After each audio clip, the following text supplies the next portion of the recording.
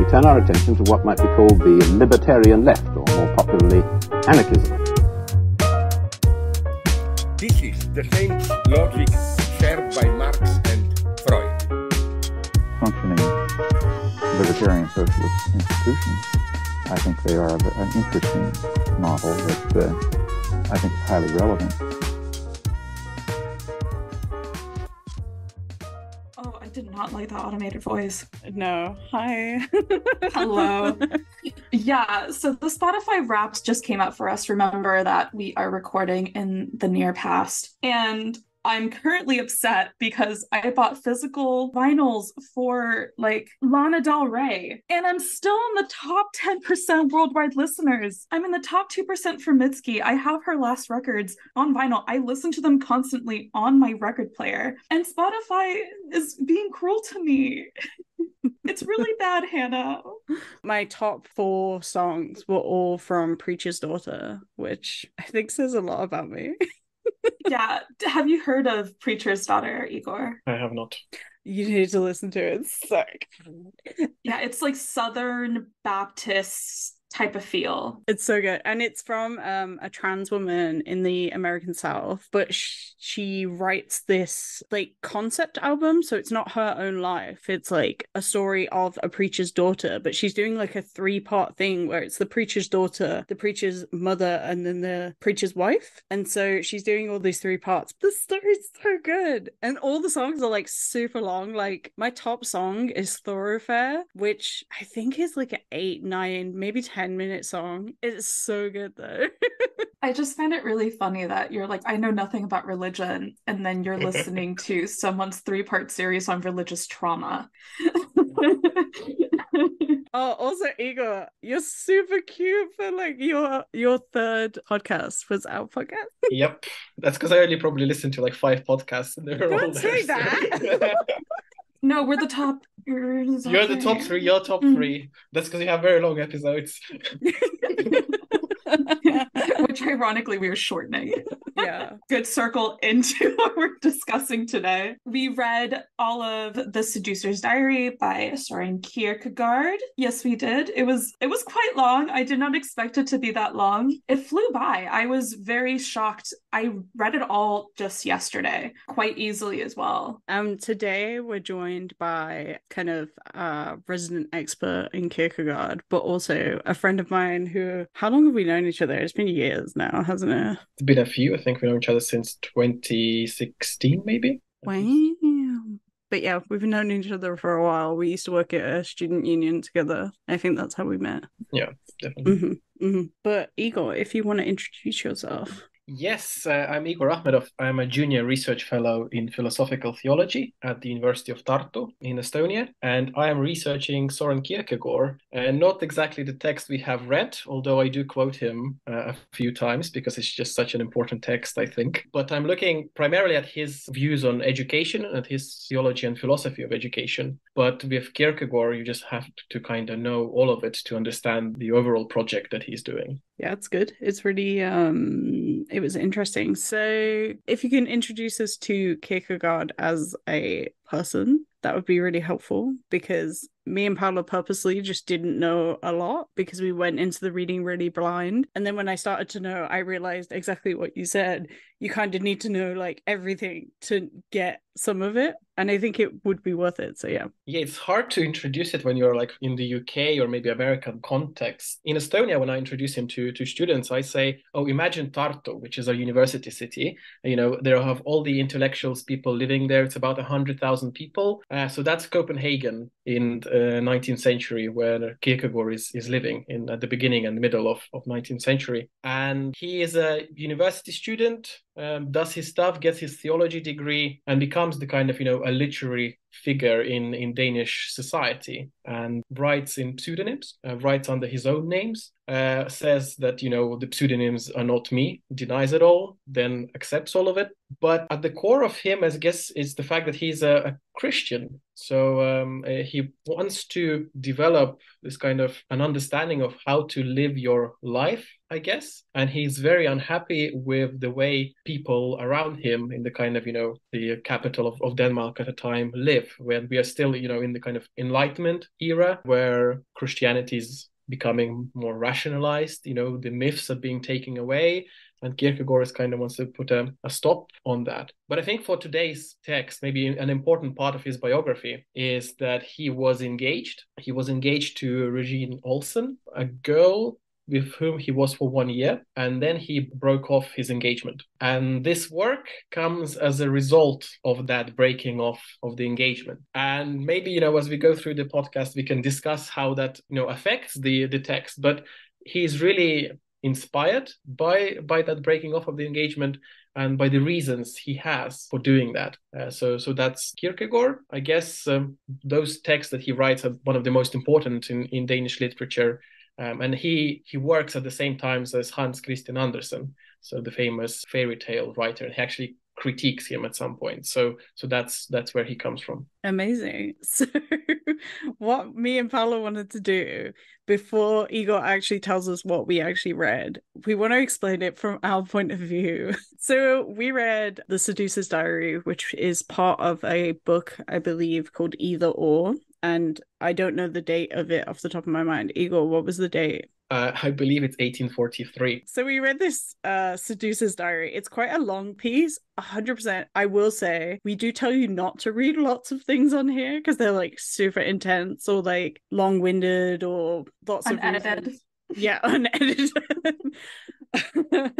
But this one, I would tell you hands down to read. Even if you don't like understand it on a philosophical level, it's just like really fun. So I don't know anybody's name because I forget names off the top of my head. So maybe Paolo remembers them. Apart from Cordelia, I remember her name. The Seducer's Diary essentially starts with a character or a person finding a diary in a desk, and he seems like super upset about it, basically. And he says the diary is from somebody he knows who, it turns out he's living this other life as a seducer, and a seducer of women. The picture you get at the start of it is that he's a practiced seducer, like he knows what he's doing. And he makes this line being like, oh, I don't know if he seduced anybody else, but I kind of like guess he probably has. And he's talking about, in this diary, he's talking about seducing, I think her name is Cordelia. Hopefully I'm getting it right. Yeah. Okay. I also have the line, it's whether he has seduced others, I do not know, but that seems to be borne out by his papers. And it's on page 306. So he's seducing this woman called Cordelia, and the person who found the diary knows Cordelia as well, and also gets some of Cordelia's letters. She writes 3 letters to him when he leaves her. Not the person who found the letters, the other person. I think his name's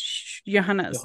So Johannes is the seducer. And so Cordelia has written 3 letters to Johannes after Johannes left her, and he returns them unopened, which is just so savage. And in one of the letters on page 15 to 16, and we were reading which version again? Hong's edition by the Princeton University Press. So we were reading that edition. So on page 15 to 16 in one of her letters, she goes, I call you mine and call myself yours, and as it once flattered your ear, proudly inclined to my adoration, so shall it now sound as a curse upon you, a curse for all eternity. Yours, I am yours, your curse. She's angry. Once more, I messaged her and I was like, this reminds me of Fleetwood Mac's like Silver Springs, like you'll never get away from the sound of the woman that loves you, which is a total curse from Stevie Nicks. I was gonna say, I was really shocked at how things really have not changed. Literally. Oh my god, we'll talk about it, because like some of it I've written notes that are like, oh, this does not surprise me. I've either had this happen to me, or I know of experiences where this has happened. Well, sending back a letter unread is just basically blocking someone on WhatsApp, like just blocking their number. Literally savage. So imagine that, like you're obsessed with this person, they block you. So she's mad. So then it goes into, and I was quite surprised by this because obviously we were going in blind. It goes into just full diary entries from different times. I don't know if it's like supposed to be the full diary entries or just like specific ones, but it's all diary entries from Johannes. And Johannes is, and we are going to say this and then I'm going to bleep it out in editing, but he is a boy. Like, he's awful. I described him as a man that you meet that is medium attractive, like kind of ugly, but unemployed, mattress on the floor, where you're just like, this man is horrible for me, but I'm gonna 100% give in. And you're like, I'm not gonna give my heart to this person. And when the relationship's over, it's life altering. You have to go into therapy over this man that does not even own a car. Literally. And also, I kept saying it to Paolo, this is the kind of man that I would be obsessed with. He's giving unemployed. He is giving unemployed. I'm in a healthy relationship now, but I'd be obsessed with this man 100%. I've already rinsed and recycled these men. I avoid them like the plague. They show up and I'm like, please do not come to this door. I invite them in, unfortunately. Also, I will say, partway through the diaries, he does include letters that were sent to Cordelia. And some of these letters, I was screaming.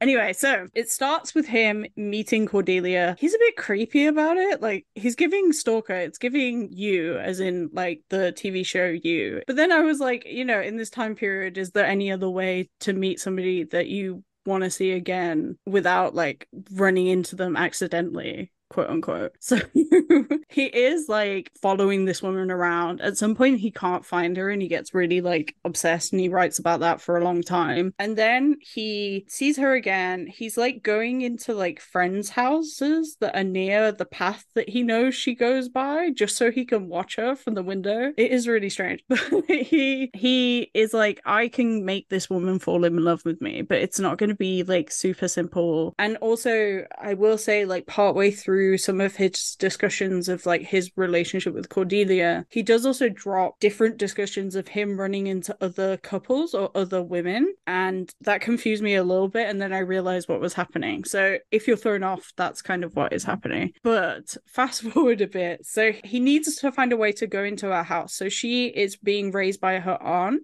Her aunt's kind of a loner from what I gathered, and so he can't find a way to get into the house. But he realizes there is this guy called Edward, who poor sweet Edward, who is head over heels in love with Cordelia and also is like a family friend. So he befriends Edward and he starts to like feed him ways to get with Cordelia, and he's like, I'm not even bothered about this. So he goes into the house and he does this thing where he'll go with Edward. Edward will be talking with Cordelia and he'll be talking with the aunt. And I couldn't get it. Is he talking to the aunt about agriculture? I cannot remember the exact detail, but what he's doing is he realizes that the aunt basically controls Cordelia's life and everything the aunt says Cordelia tends to do. So while Edward's being a little sap over Cordelia, he's basically going, I'm kind of the greatest person ever created. Like, God bless me upon this earth. And you need to love me so that perhaps when Edward goes away, I can snack it up. I think what's being completely missed is that he is 100% controlling the entire situation. He is master puppeteering all of these people's lives. He goes after Cordelia because she is young and impressionable, and he knows that. I think there's parts of the text, and correct me if I'm wrong, Igor, where he's purposely saying, I want a young woman because a woman will know exactly where I'm going with this. But a younger woman is easy to manipulate because they're still like, they have this like virginal light to them. And like, he doesn't say naivety, but he's playing on that naivety. When he is at the aunt's house, he's just sort of like, he's like doing research. He's trying to see how people react, what Edward's saying, how deep Edward's falling for Cordelia. I think at some point he's like trying to get him more and more in love with her. So when she breaks it off with him, he just like falls from grace, and he is banking on that, and he's taking absolute pleasure in that. So yeah, Johannes is we've all met Johannes, let's be honest here. Yeah. So eventually he does get what he wants. This was a shock to me because I didn't think he would go this far. The way he gets Edward away from Cordelia is he literally just proposes to Cordelia, and he's like, well, I think in her surprise she'll say yes, but she doesn't say yes. She says, go to my aunt, ask my aunt. And the aunt's like, yeah, obviously, love this man, he's great, he talks to me about agriculture, he's 10 out of 10. He's so smart. And so then he talks about, because Cordelia is like unsure about the engagement or like why this man has proposed to her, he's slowly sending her these letters, and they are so intense. I've got bits from his letters. Most of my notes were like bits from these letters. On page 132, he writes, "Are you dizzy, my Cordelia? Then hold fast to me. I do not become dizzy. Intellectually, one never becomes dizzy if one thinks of only one thing, and I think only of you. Physically, one never becomes dizzy if one looks fixedly at only one object, and I look only at you. Hold tight. If the world passed away, if our light carriage disappeared beneath us, we would still cling to each other, floating away in the harmony of the spheres." So, she's just falling from him, obviously, because he's writing all these, like, beautiful letters. He's playing, like, partially hard to get, but also deeply in love with her, but also, like, a bit mean about it at times. He's doing like the seduction artist, whatever it's called. You know what I'm talking about? It was like really popular in the early 2000s. These like really like loser men would pay for this flirting coach to help them flirt with women. They would teach them how to egg women and be like, you would be really beautiful if you were like less fat. And then they ruin a woman's like confidence so low that then they swoop in and like grab them. Yeah, so he's basically trying to do that. But in like a more fancy way, I guess. Is it fancy or is it the 1800s? Maybe. So she becomes obsessed with him, and then he like starts to play it cold. Well, she's starting to like really care about him. Then he starts playing it cold and getting her to break off the engagement, which is so crazy to me. He doesn't break it off himself because he's like, that would put me in a bad light and I don't want that. So he's getting her to break off the engagement. She eventually breaks off the engagement and is then just like devastated by it. And he's like, I'm done. Great. 10 out of 10. Like, time to go do it again. I think they sleep together at the end. Is that implied? Okay, so she comes and finds him. So she goes away to her family somewhere in the country and she's like really upset about him. And he's still sending these letters being like, I don't know why you broke off the engagement. And then she comes to his house and they spend one night together. And then he's like, bye. Deuces. I think also his use of language, because if I read it correctly, once more, I read it all in one sitting, which next time would like sit with it because I will read this again. He also purposely uses language and his knowledge of language. So he knows that she can't understand a lot of Latin. So in certain parts, he's playing around with Latin, like kind of egging her on with that meanness. But also she does understand German. At some points, he describes her as langweilig, which is like boring. And it's such a purposeful use of langweilig. And I'm just like, it's such a mean thing to do. Yeah, so that's what we read. Now Igor can actually tell us what any of it means and kind of the context of it. I think it's perfect.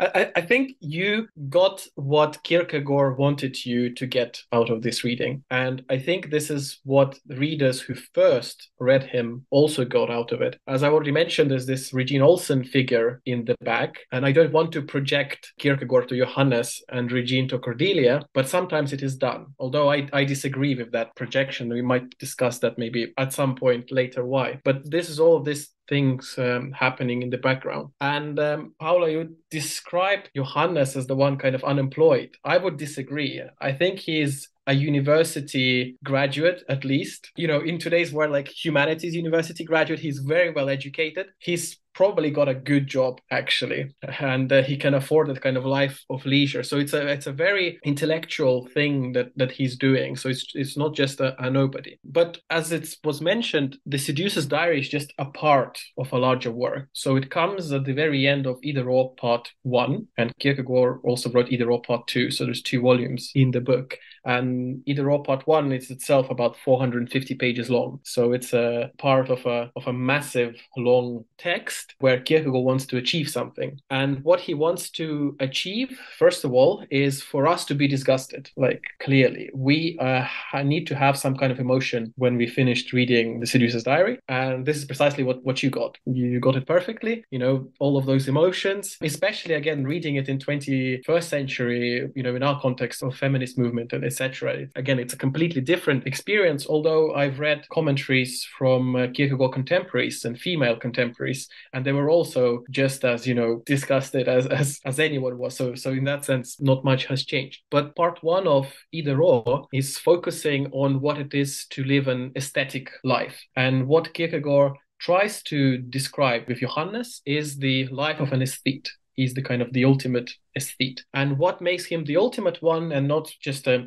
general one or a bad one is because Johannes has this opportunity to reflect. He knows what he's doing. He thinks about it. Because earlier on in Either Or Part 1, Kierkegaard goes into Mozart's opera Don Giovanni, and he describes there the whole figure of Don Giovanni and how Don Giovanni, for example, he doesn't reflect. He seduces girls on his way, sings his opera. Leporello describes, 1001, 1002, 1003, all the girls that he seduced everywhere. But Don Giovanni just moves on. With Johannes, it's not as easy. He does move on, but there's this whole elaboration of why he has to move on. And maybe another thing to mention about the diary itself, it is also mentioned within the diary, the pseudonym that is writing it or whoever found it. He says that I've inserted the letters as I thought, seem fit. So there is this whole construction, and this is why, for example, in literature studies, people also study Kierkegaard, and not just in philosophy, because he constructs this whole monster of a book, and it's been called by contemporaries a monster of a book,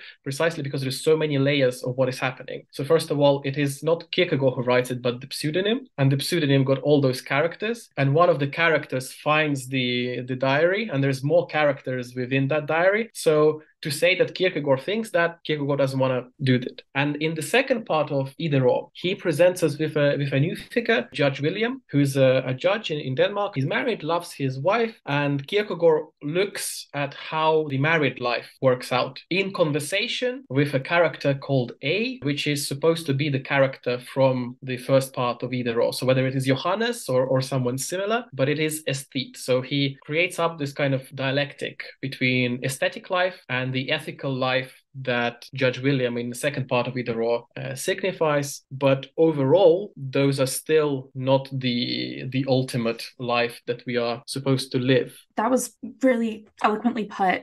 I kind of want to go deeper into aesthetic and Johannes's own consciousness of it, because throughout the text, he does reflect, but he only reflects on what he's doing. And it sort of makes me think of, this is so very not academic, but it makes me think of that like Dazed and Confused quote. That is, that's what I love about high school girls, man. I get older and they stay the same age. So there's also this, it's sort of aesthetic culture around males and male presentation, where I think like the text sort of starts going into it and probably goes deeper into it, but male culture specifically during this time period is, I don't know how much like the Victorian was in Denmark, but there is that like sort of, you are aiming to get married, but you kind of want to play the field a little bit. And I think where I'm still sort of putting it together, since I don't know Kierkegaard very well, just met him, it's how does he talk about this sort of altering culture and a culture of the rich having time to play around with these young girls and leading up to marriage, or even leading to a traditional life? Like, is there a balance, or is there just the aesthetic versus the course? So I would say that maybe they're a bit more conservative, or at least Kierkegaard is a bit more conservative in what he thinks or perceives as right. So one of the reasons why he writes this book and why he writes Seducer's Diary is precisely to save his own ex-fiancée, Regine. So in that society, and I guess it was the same in England, Victorian times, was that if a man breaks off the engagement, then, it's the girl's fault. Something's wrong with her. So I guess there is interesting dynamic in Seducer's Diary that it is her who breaks it off, not him. So maybe it does want to say something about Johannes in that sense, that why would girl break it off? But in terms of Kierkegaard and Denmark at the time, because he breaks engagement with Regine, he has to write this diary to kind of explain, or at least excuse Regine and say, I am the bad guy, because he knows that she did nothing wrong. So he writes this book, and then the people who read, they know immediately that it is Kierkegaard, although it's a pseudonym, they know who it is. And they say, oh, he is this bad guy. So now we know it's not Regine's fault. So there's still those kind of things happening. And I guess the life of the society is like that, that people do play around and then still settle down, get married, but have mistresses. But I don't think that's the kind of class that Kierkegaard is describing here, to be precisely, one-to-one connection. I think it's more of a kind of middle class existence. And I'm not expert in Victorian England to know, whether they had the same kind of dynamics happening as at least I see in Bridgerton or whatever, TV series, to know how the rich behave. Yeah, I guess like we've kind of painted this picture of like the aesthetic and the ethical life, but I think there's still some questions that I have about what is aesthetic. Is aesthetic like hedonism? I read after I had read the Seducer's diary about, he's showing two sides where you are going too far into either side. And so the issue is not that Johannes is like, I guess, seducing her. It's how he's doing that seduction. I think you kind of have both touched on it. I was just reading my notes and there's a quote like very late on in page 177, and it says, "This one girl, the one and only in all the world, she must belong to me, she must be mine. Let God keep his heaven if I may keep her." He wants to fully own her whole experience, but also he doesn't want to keep her. He wants her to, he talks a lot throughout about her keeping her freedom, and the freedom is like very important to him, because if she's not free, then there's no point to this, there's no game. And it's the manipulation of people's like we were speaking about it earlier, it's the manipulation of people like almost if they're like chess pieces. So I don't know, but I find it interesting you said about, she's the one who breaks off the engagement, and that's important, I guess, because it also keeps this sense of freedom. I think you're at the heart of what is happening with the whole project of Kierkegaard. So as I said, he's got those three things: the aesthetic, the ethical, and then later on will come the religious sphere of existence. So for him, all human beings exist in one of those three spheres. And the most basic one is the aesthetic sphere. So when we're talking about the aesthetic, we're not talking about the kind of, critique of beauty or of art of things, although he does do that as well at some points, but he thinks about the way we live our life. And in that sense, we're inspired by the German Romanticism, and German idealism. So all of those intellectual currents happening in Europe at the time. And the project of going through the spheres is precisely that, of the attainment of freedom. And eventually for Kierkegaard, he would say that the only freedom, the ultimate freedom that is possible, it is in the religious sphere. It's, your freedom with and before God. But we haven't, gone there at all with our reading, but that's the goal. And in each of those spheres, whether it's aesthetic or ethical, there is this illusion of freedom. But in the aesthetic sphere on its own, what moves a person, it's the person's own self-interest. So we can kind of establish the kind of freedom of me doing whatever the hell I want. So this is, me. I find something interesting, and this concept interesting is very important for him, because that's what motivates you to do something. He finds Cordelia interesting. The seduction process is interesting. If there was no difficulty in getting Cordelia, he would never have gone and tried to seduce her, because that's just too easy. So that's the kind of currents that are happening, at least in his head, or Kierkegaard's head, and also in Johannes' head when he's being that aesthete. But it's also what I mentioned with Don Giovanni. In that sense, Don Giovanni is the very basic idea of the aesthete, because he doesn't even understand what is happening. With Johannes, there is this reflection, and the end of the aesthetic sphere and the possibility to go any further is that you have to despair. So as I said, for Kierkegaard, it's also important what happens to the reader of the book, not the characters, the reader. So when you read this book, when it does something to you, you want to not be like that. You want to have something better. So that kind of pushes you, whether it's to despair or to somewhere else, and to think, oh, I don't want to live like that. So that is what's happening. Yeah, because reading it now, I think reflecting also on what you just said, Johannes's approach to all of this almost seems like a scientific method. He has the question, then he has the hypothesis, he does the experiment, he comes to the conclusion where he wins. And it's sort of going into the last bits of the remaining Enlightenment. I think there is that point where the aesthetic is also involucrated with science, and it's involucrated with methodological approaches, whereas with the ethical, it shouldn't be that approach, it should just be innate. or at least what I like went through all of this and now hearing you said feels like he kind of wants us to go back to our instinct rather than this methodological approach of towards each other. If I'm reading it correctly or if I'm misunderstanding, please stop me. I was just gonna say that number one, when you were saying about I was being a bit silly earlier, but like I was genuinely invested in these characters. When Cordelia writes those letters, it genuinely moved me because I feel like I have felt like that person, you know what I mean? And so like I wonder if Johannes then, without maybe knowing it, or maybe he does know it, he gives her that freedom, that despair to like move her forward. Or maybe he's not thinking of it, but I wonder, because he's clearly putting a lot of thought into it. Does he think about the effects after, or is that not the point and not the purpose? Well, with Kierkegaard, the correct reading is whatever you've read and decided. So that's one of the beauties, and that's why I'm working with him. So in terms of Paula's idea about whether he wants us to come back to our instincts, I'm not sure, to be honest. I think what I forgot to mention, but I think it's really important actually, is that in Danish, there are two words for love. One is elskov and the other is kärlighed. And elskov is this kind of erotic love. And throughout this work, whenever he talks about love, is always in terms of elskov, the erotic, and never kärlighed, which is the kind of, neighborly love or friendly love, or the kind of agape idea in Christian theology of love. So that kind of puts a perspective on even the love that is happening in the aesthetic sphere is also not genuine. It's a part of a bigger picture, but it's not genuine. Another thing to mention there is that even when person is in, for example, ethical or in religious sphere, he can still behave in some sense like the person in the aesthetic sphere. So he can still love, he can still be the kind of, playboy personality. He can still do all those things, but there's something that's fundamentally, changes, because it is not the goal anymore, not the end in itself, not my immediate pleasure. That's where the shift focuses. And in terms of whether Johannes gives her freedom,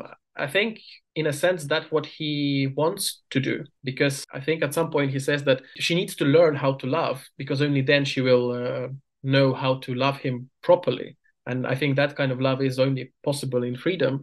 And whenever I talk about the Seducer's diary, I always say it's a Bildungsroman. It does try to kind of describe a process of education. And in that sense, Johannes acts as her teacher, who teaches her to love. And, a student has to graduate one day and start making decisions for herself. So if in the beginning of the diary, Cordelia is seduced and making decisions by the way Johannes constructs them, what's important with breaking of the engagement and then, sleeping with Johannes in the end, it's her own decisions now. Although they are a result of the seduction, but, she does it not because he's still seducing her. She does it, well, I don't want to use the phrase, but out of her own free will, if I may put it this way. So the question I was going to ask then is, we have the aesthetic sphere, but then what is kind of the ethical sphere? Because that also, like you were saying, if we're aiming to get to the religion sphere, it's still not correct. So I'd be interested to know kind of what that next step is then. Yeah, whenever I describe it to students or to anyone who asks, I always give it as an example of marriage, which is what Kierkegaard also uses. And I'm not sure whether that's faithful to him or whether that's my interpretation of him. But basically, if in aesthetic sphere, you love because that's your, first instinct. You see a girl or a man or whoever, and you're like, yeah, I want them. And then all of this chemistry starts working. In the ethical sphere, and the example of Judge William and his wife is, okay, you're married and you love in marriage. But what happens at the end of the part 2 of Either Or is that how happy is Judge William about his marriage? And the answer is, well, not really. Some of the discussion that he's having there, it's like, yes, I have the wife. She's beautiful. She's great. She does everything I need of her. But there's still something missing. And Kierkegaard, or I think Kierkegaard would say, is that because in marriage, what happens then, it's you love because you're obliged to love. So, it is your duty to love. So there is nothing special anymore. It's not the kind of selfish love of the aesthete that loves only because he wants to get something, but it's now just loving for the sake of loving. And that is also not the kind of correct place where to be.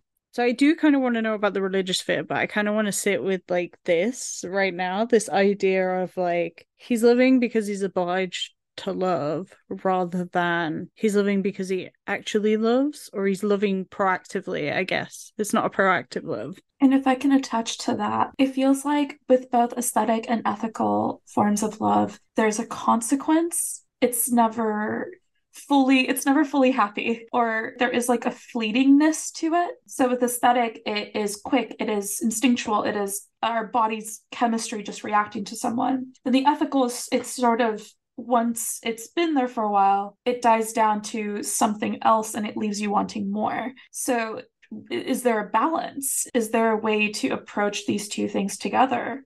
The other question I was going to ask, which we can jump to this after, I guess, but I kind of want to get it out, is why did Kierkegaard break up the engagement? Because he's clearly, like you were saying, he's using this to justify breaking up the engagement. And he's using this in a way that is caring, because he's doing it to make sure that she's not blamed for it. So why? In terms of the first part, for sure, there is this fleetingness, there is this never being fully realized idea, or even if it is realized, with the aesthetic you always need to get your fix of love. You always need to get those serotonin or whatever going in you. With the ethical, you get it, and then it's kind of it's just there and then dies down. It's precisely that. And Kierkegaard says, what happens, what is the end, is another book that he has, it's the sickness unto death. It is despair, basically. So this is what happens. And despair is actually a good thing, because despair makes you think, something is wrong with my life. So I get those quick fixes, I'm not satisfied, I despair, and maybe that despair helps to push me to a higher stage of existence, which is ethical. I despair in my marriage life, and maybe it can also push me to the religious sphere. And just to kind of say a little bit more about the religious sphere, it's a paradoxical religious. And the paradox is precisely this, that the commandment to love is almost impossible to achieve, because Kierkegaard just sets it at such a high pedestal, which he gets from the Bible, where it says, you should love your neighbor as yourself, but also Kierkegaard adds, you should love your enemy. And, with the enemy love, it's, well, how am I supposed to do that? So the love is paradox, because of course it is impossible to love on that level, but Kierkegaard, a good Christian, he would answer, but with God, everything is possible. And another thing about those stages is that there's nothing natural about living in a higher sphere. We're always in danger of slipping back. So it's not that I've achieved this enlightenment or nirvana or I don't know what in the religious. No, I'm always in danger of slipping back. I'm always in danger of despairing. And when I despair, there is my choice. I slip back to the previous sphere, or it pushes me to stay somewhere. So I hope that kind of answers some of those things. In terms of why Kierkegaard breaks off his engagement, well, my answer is because he loves Regina so much. And he loves her till his death. So when he dies, everything that he owns goes to Regina. So he leaves everything to her. At some point later on, he tried to mend it. He tried to get back together with her, but Regina was already engaged at that time to another person. So they never got back. Why does he do that at that specific point? There's a lot of speculation about Kierkegaard and what was wrong with him. So one of it is that he finds out that he had a sexually transmitted disease, and he doesn't want to give it on. So in that sense, out of love and out of care for her, he was like, I don't want to pass that on. Another is that there is speculations that he had I think it's called frontal lobe epilepsy, and he also, doesn't want to give that to her. So he's got a lot of daddy issues, a lot of mommy issues, and those problems comes from that. So I think the way he discovers about the STD is there's speculation that his dad had it, so he told Søren, and Søren's like, okay, what do I do now? So there's a lot of the kind of mix up. He does talk about his dad's secret, and that's usually is being interpreted into those things. But with the biographers and with the people who study Kierkegaard, there is no definitive answer, because there was, I think, one letter of a doctor of Kierkegaard or someone who said that he knew what was wrong with him, but he doesn't write what it is. So it's still left as a mystery. And another thing is, which is much worse, is that he realizes that if he wants to be an author, he wouldn't be able to do that if he gets married. Because if he gets married, that's precisely what's going to happen. He's going to become the kind of unethical person like Judge William, who will, be happily married, but the marriage is going to kind of be his duty. He's going to have to do all the marriage stuff, and he won't be able to write. So yes, Regina was his first love, but I think writing and what he found, needed to be done in Denmark at the time was even more important. But as I say, until the very end, he still loves her. What a weird little man. Because I think it's interesting that now knowing that he also left everything to her, and I don't know how the comparison now would be between Seducer's Diary and him, because Johannes would not leave anything for Cordelia. He doesn't seem like the type, he doesn't seem like the character. And it makes me also think, like, what would be his end? Would he be continually doing this cycle of aesthetics? Would the aesthetics change? Would it morph? Could this person become ethical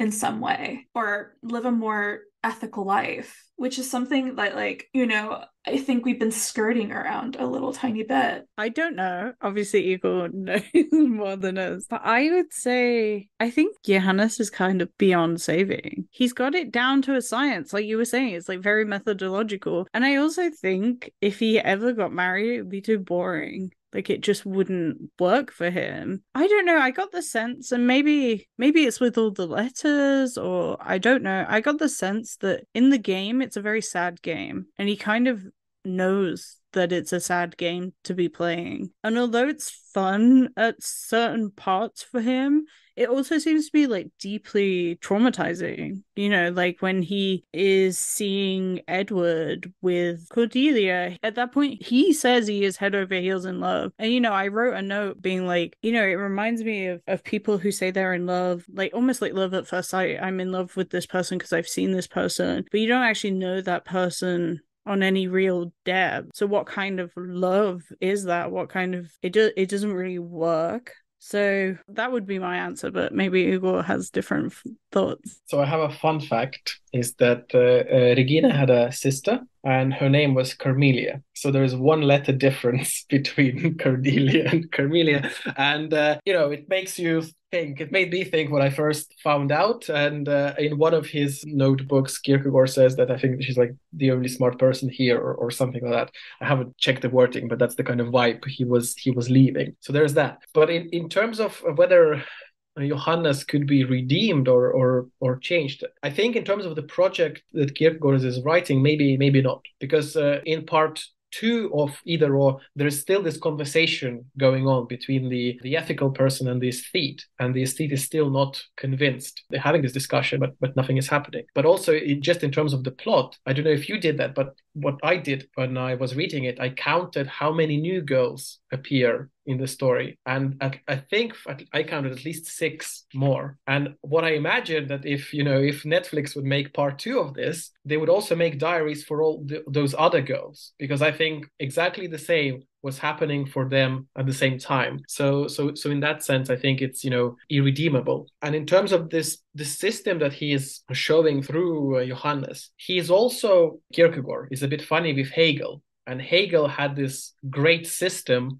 of how the world's spirit works and how the philosophy will come to the end, and the absolute spirit that is there. And I think with those systems, maybe, and Kierkegaard is an ironist, he's just making fun of all systems, of people trying to do things systematically, because in the end, this is what it results in. It results in at least moral failure, if I can say so. Paula, I was going to ask you like a random question. And Igor, I don't know if you read it yet, but we read for the podcast, and I've read before, Bell Hooks is all about love. And I wondered, because I wrote a note about like, I wonder how this relates, or whether this relates, or if there's a connection there, because this is why I was talking about proactive and kind of passive love. Is Bell Hooks sees love, as far as I remember, as a very proactive thing. It's something you work at, and it's something that you want to do, and there are people that deserve that love, and there are people that do not deserve that love. And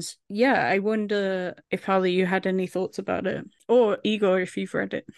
Have you read it? Yeah, I think your comment would be much more enlightening, because I didn't read Bell Hooks All About Love till we did the recording. And while we did it with Adebayo and Sue and Hannah, who had already read it, it was my first time reading it. And I think it didn't hit me the same way as it did them, because I'm reading it, in my 30s, after we've already like gone through a lot of heartbreak, where I felt like that reading was like, yeah, nothing's changed. And in that regard, the concept of love, I think, as explored in this one, it's a bit different. Even the religious love is very different from Hux's narrative. Because I feel like in here, love is not something that you can really truly achieve, because I think the end goal is heavenly love, and heavenly love is all-knowing, and it's beyond what a human is capable of providing and giving, because the love from God is one that is of absolute forgiveness. And with Bell Hooks, for her, love, or at least if I remember correctly, love can have a condition. It's been a while since I've read Bell Hooks, and I've listened to your episode, but I always listen on 1.5, so it depends on how much I remember from Bell Hooks. And fun fact, Hannah sent me the book. She was like, it's such an amazing book, you have to read it. I'm going to send it to you. So she sent it to me to Estonia. In terms of the idea that love is a work, Kierkegaard is on board with that. In terms of works of love, Kierkegaard got a book called exactly that. So love is a work. It's not an emotion, it's not a feeling, it's something we have to work on to achieve. And as you said, Paul, you said that, beyond what human is capable of providing, well, as I said earlier on, Kierkegaard said yes, but with God everything is possible. He sets it up high, but at the same time, he knows it is something that's unachievable, but we still have to work towards that. So even though if it's unachievable, we have to work towards loving your neighbor. Loving your enemy is, it's a decision you have to make every day. And, loving, whether it's also a romantic love, it is also something that has to be, kind of repeated every day. And this is why the ethical kind of doesn't work, because, you have to choose to love your wife every day in that sense. I was just going to say, so another question I have for both of you is the relevance we see in Kierkegaard's work today. What it made me think about is that whom do we identify in the story with, and whether there is this gender difference as well. So when I read it, do I, as a man, identify with Cordelia or with Johannes? And when I read it, I think about how do I behave, for example, on Tinder or somewhere else in terms of Johannes. And then I think about my exes in terms of Cordelia. And not in the sense that I do those same things, but in terms of, is my behavior somehow reflecting of that? Because, that's why I identified straight away. And sometimes I have to say, maybe nothing bad happened in my life dramatically, that, sometimes, Cordelia, yeah, you can see something like that. But personally for me, because as a man, I'm like, do I behave like that? Do I need to get my behavior in order? So I think that's what made me this whole discussion think about at the moment. It's been enough years I can talk about it, but I have been a Johannes.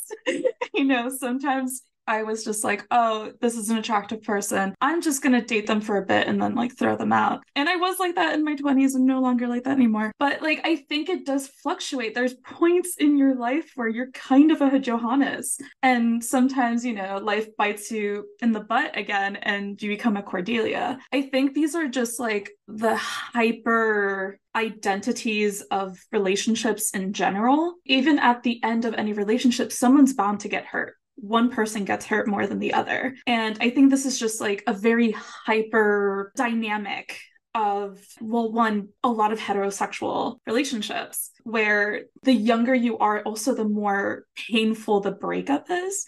Because I was also thinking about how young she is, and she's going through all of this. And once more, had she been a little bit older, maybe this wouldn't have been her first big breakup or her first time being fooled by this type of person. But her being at a young age, and this person being, as you said, also a more learned person, there is also that like weird dynamic of experience. And it kind of circles back to that like generational divide where he knows exactly what he's doing. She is still learning what's going on. And going back to another point, this is like a teaching moment in a way, but teaching at what cost? Yeah, I will say like you found I feel like I've been both, like it was really odd because when I read those letters from Cordelia, I was like, yeah, I've been this person. Like I absolutely understand this like obsession she has with getting an answer from him. And to the point where she's cursing him. She's like, I curse you. I love you and I won't ever let that go, but I curse you. Which is also, I guess, going back to a question that we had earlier about would she move on? Is she truly free? Because those letters suggest not, but having been that person, you do move on eventually. But also, as I carried on reading it, I was like, let me not identify with Cordelia too much, because I have been that person, that Johannes, right? That like playing with people's lives in that way. I also wonder, I guess, you were talking about dating apps, Igor. Like, I wonder how much dating apps have fed into the way we live a more aesthetic life, right? Because the whole point is that you're supposed to like look at somebody's picture, go yes or no, and how do you build a relationship or like sustain a love when you're talking to like 20 different people at once, I think you're on point there with dating apps and, having to choose based on appearances and the way you appear, the kind of immediate, you don't know anything about the person. You can't go deeper. You just have, that split second to decide whether it's right or left. But I think there is also this another level that maybe dating apps actually help us to become more Kierkegaardian in a sense of writing, because you have to start a conversation, you have to become the seducer, you have to kind of make yourself interesting for that other person, you have to create a personality, be that person out there, and then maybe when you meet in real life afterwards you decide, well, actually those two don't meet. But that's the kind of also the aesthetic life that you build up. This is just a side note, but I was reading this and it also reminded me of, I had to write about female friendships in like the early modern period for a book, and I had never written like or read these letters that these women would send to each other, and they were so intense. Even if it's not a homosexual relationship that they're developing, the love is so deep, like it makes you think you've never really felt love before. That's how I felt reading those letters. And also, me and Paolo were talking about this on Monday. I was like, damn, I should write letters again.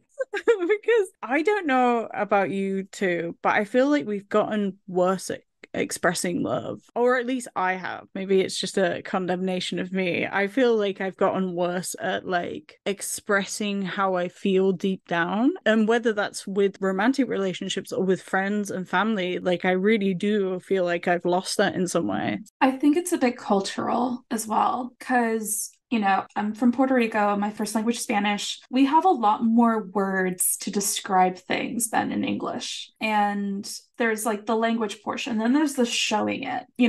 All of us, regardless if we meet for the first time, we like hug and kiss each other. And it's very like touchy and like, oh, ¿cómo tú estás? ¿Todo está bien? Like love is incorporated into our culture, period. And to not express it makes that person like an outsider. So I think there is a bit of a cultural thing. And there's also the different forms of expressing love. I don't want to go into that pseudoscience of like love languages, but we all express love in a very different way. I like to cook and feed people. I don't know why. That's what I do. That's how I express love. And I do write letters. I write postcards every single year. There is also the technological difficulty, because when you sit down with a piece of paper and a pen, there is like a physical thing. Like you have to sit with what you're about to write, because you can't really go back and erase it unless you have a pencil, but then that's lame. There is a permeance with a pen and a piece of paper. So I think it's also why it feels so much more dramatic. It made me think that, in terms of expressing love, I actually prefer to express it in English rather than Estonian, because for me, English is a richer language to express emotions that Estonian is. And we don't do that in this culture, maybe. So those things. But in terms of, how it is written, I think it's an important point, actually, that this work that we've read, it's not just about aesthetic mode of existence. It's an aesthetic work in itself. So we've read a diary, we've read some letters, but the Either Or Part 1 as a whole, it's got a section, as I mentioned, on Don Giovanni, which is basically a review of an opera. Then it's got some aphorisms in there. So he creates the whole, an aesthetic piece to express the aesthetic view of love or view of life.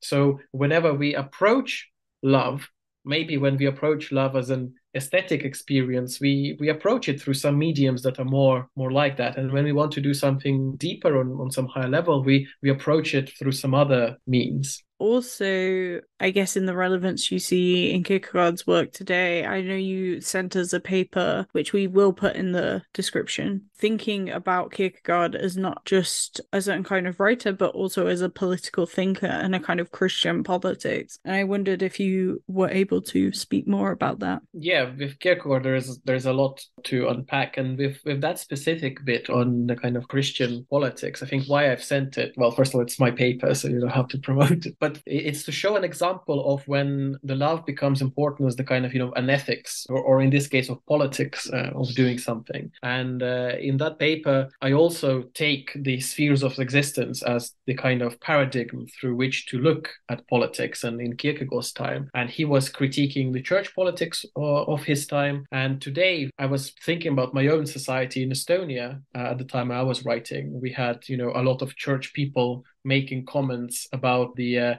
same-sex marriage legislation that we're going to have the law from the 1st of January will allow people to get married of. But at the time, the church was making comments, and there was this whole debate about whether the church in Estonia, different context to England, when you have the state church, we don't have that. But in a society which is mostly secular, whether a church should contribute to a political discussion. And I said, well, in a sense, yes, it can, as any other things. But if we look through Kierkegaard, the church has to live up to certain expectations then. And the kind of command in terms of love that is set is the command to love your neighbor and your enemy, which is much more important. And the example that I throw into that paper, which is very resonating in Estonia, we are on the border with Russia, is that I say that Ukrainians are commanded to love Russians. So, how do you do Christianity, not just Christian politics, how do you do, Christianity where you have to love someone who's trying to exterminate you? How do, people who are being marginalized by the higher groups, how are they going to, love their enemies? And that's what I meant, by saying that Kierkegaard sets up so high and then says it is impossible, but, this is why it is a work, this is where we have to strive to. And this is why I say that, Christianity can engage with politics, etc., but then they have to keep in mind what are they called to do. So if we talk about the United States and, the time of Trump administration, sure, you can use God to justify whatever, but keep in mind that the same God not just tells you, certain things that you think he says, but he tells you to love your enemy and to, welcome the stranger, etc. Yeah, it almost feels like Kierkegaard is going on like a pure Christian love that's not attached to a specific sector. Because, you mentioned like the Trumpian evangelicism. That is a Christianity that has its own parameters and its own rules. And it feels like Kierkegaard's sort of like stepping away from, Lutheran, from Catholic. It's just the umbrella term of Christian and like sort of relying more on like what the word actually says rather than the application of it. And then he sort of just goes back to its rudimentary definition. Because, I grew up in the States, hence the accent, and there is a conditional Christian love in the South and actually in just America in general. Like American Catholicism, it's its own breed of Catholicism that I personally did not grow up with because I was more in the Latino version of Roman Catholicism. Not saying one's better than the other, but it feels like when you look at Christianity through these like avenues of institution, that sort of Christian political does change faces. So I feel like for me, like hearing these words for the first time and then reading your article, it feels like it's sort of like back to basics with Kierkegaard in a way. It kind of is. And one of the facts about Kierkegaard's biography is that at some point he declares that he's not a Christian. His work is profoundly influenced. He writes about Christianity, but he says, I'm not a Christian because Christianity isn't what it means anymore. The Christianity he sees in Denmark, the established church, they're not Christians, they're the servants of the state. They are just, the bureaucrats, the clerics. They're not Christians. So he says that. And when he writes about the people in the established church, when he writes about pastors, priests, the bishops in the Danish church at the time, he calls them poets. And poets are so to say the apostles of estheticism. So what he basically says is that the people who are in the church today, they are living the aesthetic life. So that's where the connection is strong. And I think it can be applied to any kind of living. Kierkegaard, after all, is the father of existential philosophy. So if you want to look about, how we should live, about our existence. And if we take those spheres, we can apply it to anything. We can look at, teachers, and which teacher teaches in a classroom as an ethicist, or as a paradoxically religious. And I was giving a talk in October at a conference for teachers. And I said, for example, being an aesthetic teacher is me here giving you an exciting presentation about, Kierkegaard, making it all fancy, having a great PowerPoint, very engaging speaker, etc. But in the end, you get absolutely nothing. And then maybe, a good teacher, the kind of paradoxical religious teacher, is the one that gives you a boring lecture in a traditional kind of, format, but it's actually so deep that you come out of it changed. My argument is that you could apply it to any place that we do. And in my PhD, this is what I'm focusing on, but I take the spheres as well, and I look at teaching and how it happens. If we want to talk about, I guess, fan fiction media, the end discussion of this podcast, the winding down. In terms of fan fiction, I haven't found any fan fiction in a traditional understanding of fan fiction, but I can recommend a piece of fiction written by a great Norwegian playwright, Henrik Ibsen, called Brand, which is inspired by Kierkegaard and Kierkegaard's philosophy. And spoilers, Ibsen completely misunderstood Kierkegaard, but it's still an interesting reading to have. A lot of the work reminded me of different songs. I talked about earlier, if it's still included, the Fleetwood Mac, Silver Spring. Actually, the entire Fleetwood Mac discography, I feel is really comparable to the Seducer's Diary, because they all slept with each other, then they broke up and made each other sing about each other's breakups, which 10 out of 10. But it made me think of a lot of very hyper, just the hyper sensitivity of music, where usually songs just focus on a singular feeling. So I thought of Silver Springs. I thought of we talked about it on Monday, but I thought of The Weeknd and his discography. So a lot of problematic men music. The sad boy aesthetic almost. What is it? Beam Me Up Soft Boy, the Instagram. For some reason, I kept linking it back to things that I view and watch and listen to right now. Yeah, so it's not a singular piece of media, but sort of the aesthetic of the boy that reads on the train is oh, you've never heard of this book. It's giving that. And also there is a cultural fascination with that type of man, where we know he's bad for us, and yet we still go for it. Igor, is there anything that you want to plug? Well, go and watch Don Giovanni's opera. I don't know. But in terms of personal stuff, I guess you can just put my Twitter. I do change my handle from time to time, so I'll try not to change it until Valentine's Day. And yeah, sometimes I post completely random stuff, and sometimes it's actually very intellectual. So thank you for listening. What? I say we can say goodbye and happy Valentine's Day. Oh yeah, happy Valentine's Day. Live, laugh, love. Live, laugh, lobotomy. In Estonian, it's called Friends Day because we just friend zone each other. So. Yeah, again, thank you for listening, everybody. Thank you for joining us, Igor. You are a fountain of knowledge. Thank you for having me. Okay, Bye. Thank you so much for listening to Theoryish. We really appreciate it and would love to hear your thoughts. Check out our Instagram, Facebook, TikTok and Twitter at Theoryish_pod for up-to-date information, and please rate, follow and leave a review wherever you're listening to the podcast. If you're interested in finding anything we have mentioned in the episode, please check our show notes or description to find more details. You can also contact us at theoryishpodcast@gmail.com. See you next time. Goodbye.